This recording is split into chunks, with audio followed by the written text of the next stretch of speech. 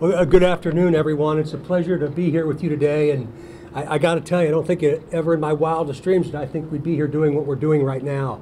But it's such a huge deal for Indiana and for our profession.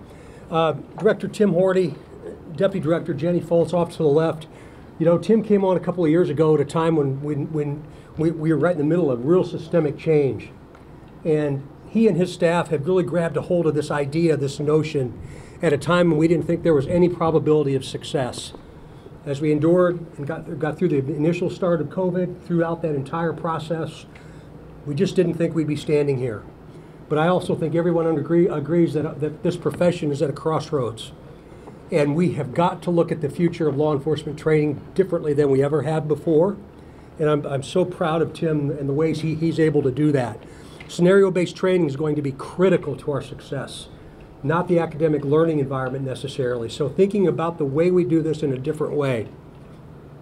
To the legislators and members of the General Assembly, Representative Shackelford and Representative Stierwald, and that list can go on and on and on of all of those that said yes, we do think change needs to occur here, and here in Indiana we're going to invest in that infrastructure to support public safety.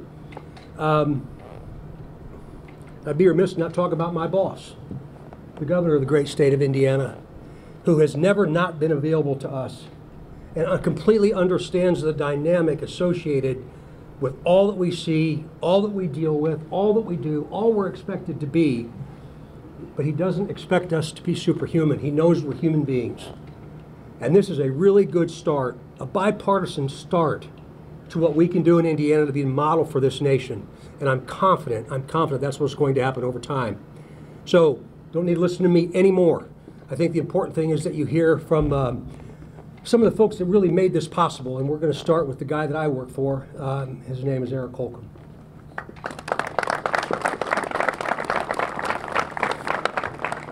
Well, thank you, Superintendent, and good afternoon to one and all. It's certainly an honor to be here today with what you see behind me, but it's really surrounding me all over the state of Indiana. It's that unanimous bipartisan support that Superintendent Carter just spoke about in our legislature.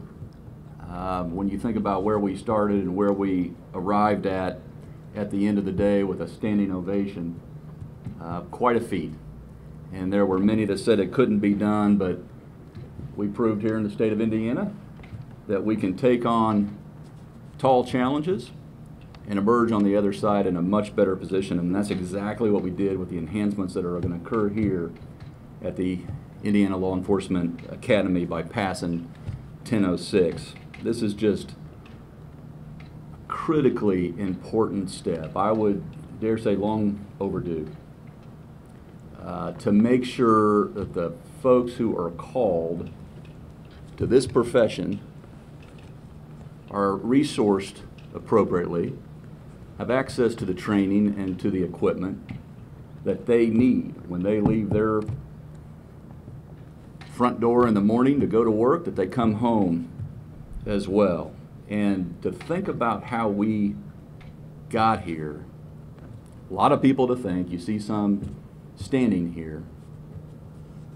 But I think there's one person, but for his efforts, and I'll get to some others as well, but for Representative Stierwald, and I don't want to overlook the Speaker of the House, Todd Houston is here, and the legislative leaders, but without Greg Stierwald's cool and calm demeanor, his intellect, his humility, his ability to listen to so many different points, valid, coming from different places, different perspectives, different backgrounds, in a time when a lot of people, quite frankly, were saying, are you biting off more than you can chew? Are you going somewhere where this is high stakes, it may not materialize? And but for his efforts and his ability, again, to be able to fine-tune and adjust along the way, and then to have a teammate like Robin Shackelford, to have a real teammate every step of the way, who was able to, at the moment we needed it most, bring in diverse communities and perspectives and be able to advance to, again, arriving at this day where I just simply couldn't be prouder of both of your efforts and then all the support that you had along the way. This is another example of Indiana setting the standard. And a lot of other states, as with the FOP earlier this morning, 5,000 strong in that room. A lot of other states looking to Indiana, asking, how did you do this during a time like that? And making sure that the 70 million reasons and upgrades that are going to occur here are not just worth it, but they're going to lead to making sure these folks, again, feel safe when they leave the door. So I want to thank everyone that had a hand in this. It's not just historic, this was timely. And this is one of those life and death pieces of legislation that's going to make a difference for years to come. With that, I will pitch the microphone over to Greg Sturwald, who really needs no introduction, but Greg, thank you again for all those delicate discussions that you managed. It wasn't January through the end of session. It was long before that set up this successful moment. Congratulations to you. Thank you.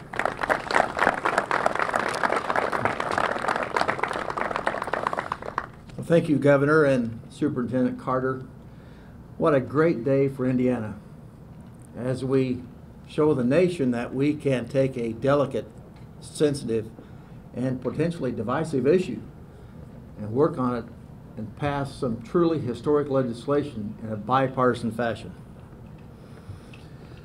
I want to thank my original co-authors, Representative McNamara, Representative Bartels, and especially thanks to Representative Robin Shackelford for joining the team. We truly appreciate it, and your support was vital to the success of 1006. We ended up with 90-some co-authors, but those were the original ones who got on board with me. And I want to emphasize that on legislation such as this that we have already discussed, it went through every committee in the House and every committee in the Senate and every floor vote. I counted over 200 votes and not a single negative vote. So I think that speaks for the great people of the state of Indiana. And what a great day to celebrate and recognize those who choose to serve and protect. I can't emphasize enough that we would not be here today without their support. They gave me their time, their expertise, and their support. We had so many discussions starting last summer and fall.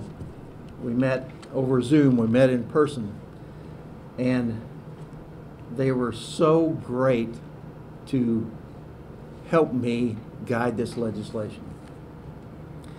You know, I met with all of them individually, and then from the Superintendent Carter and the State Police Alliance, the FOP and the Chiefs of Police and the Sheriff's Association and the members of the Indiana Law Enforcement Academy here behind us.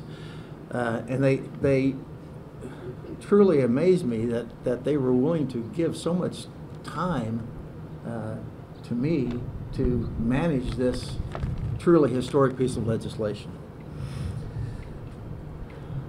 We had those discussions, and there were three major topics that were gleaned from all those months of discussions. One of them being every agency emphasized to me, they said, Greg, everything begins with training. If you have the proper training, everything flows from that. So that's why we're here today. They also emphasized to an agency that said, we can handle the truth. We want transparency. So that's why in the state budget, we have a grant program for car and body cams for those local agencies who do not presently have them. And lastly, they all were supportive of dealing with somebody who everybody agrees they probably should not be in law enforcement. So they were beyond belief and they were patient with me, the discussions we had, and the questions I had. They took the time to answer in great detail. We had 15, 20 different iterations of this bill, and when we finally got it done, as you know, no negative votes and no amendments, and it's all due to their efforts. So let me express my everlasting gratitude and thanks to law enforcement for their support in making this day possible. Thank you.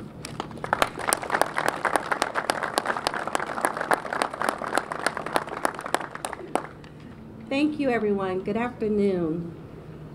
Thank you to all the advocates who never gave up for this change to happen. Whether you were marching in the streets, drafting emails, making calls, meeting with leaders, or proudly serving the community in your uniform, we appreciate you. House Bill 1006 was definitely change our Indiana criminal justice system forever. And as we move forward, I would like you to know that this is just one step in the Indiana Black Legislative Caucus's pursuit for full reform of our justice system. As we enter into the future, let the past be a lesson. For years, police brutality and harassment have plagued the Black and brown community.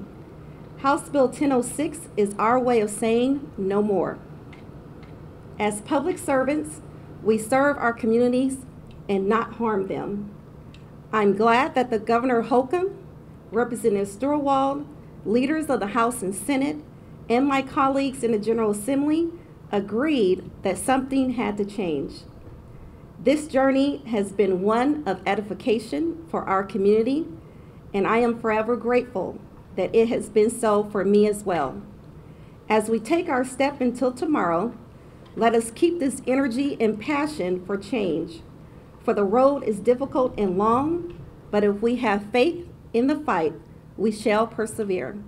Thank you all, and God bless.